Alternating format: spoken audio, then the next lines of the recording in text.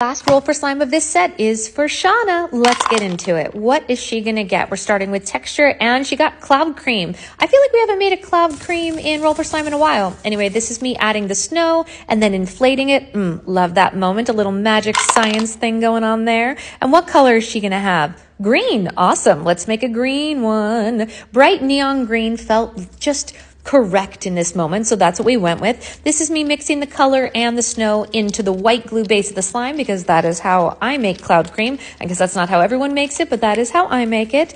And it is a really soft, holdable slime. I call it like holdable ice cream. You can see how it looks there. Is she going to get glitter? Let's roll for it.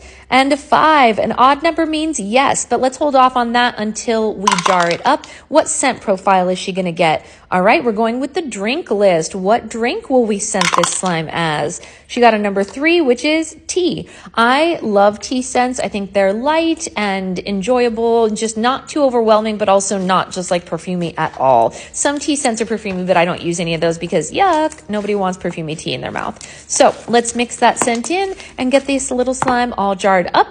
She had a little bit of extra there, so that part just gets the glitter on it. I went with the silver hollow glitter because it looks really cool next to the green. But what add-ins is she going to get? She asked me to roll for her number of add-ins, and she got a 4. So let's roll 4 times for her add-ins. First up is number 1, more glitter and re-roll. Okay, so for the second layer of glitter, I went with this chunkier blue glitter. I don't like to go with the same type of glitter twice just to, give it a little pop. And then she got heart phemos. Beautiful. I really like the heart phemos. I think they're cute, and the red gives a little bang to the color of any slime.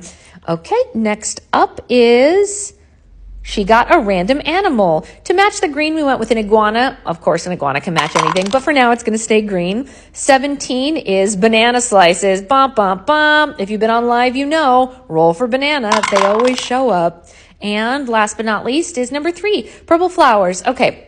These are tiny little purple flower glitter, so I had to remove the big items to be able to add the flowers. I really wanted to give it a little sparkle. It kind of looks like flowers sitting on top of the grass, and I like it. A lot of people don't like inclusions in a lot of their slimes, and sometimes that's me as well. But with the cloud cream, it doesn't so much bother me. And then I get it put all together for her and put on the lid. We've got to get some stickers on this baby for Shauna. Here we go. And of course, as you all know, this slime was created by the dice. All right, see y'all later.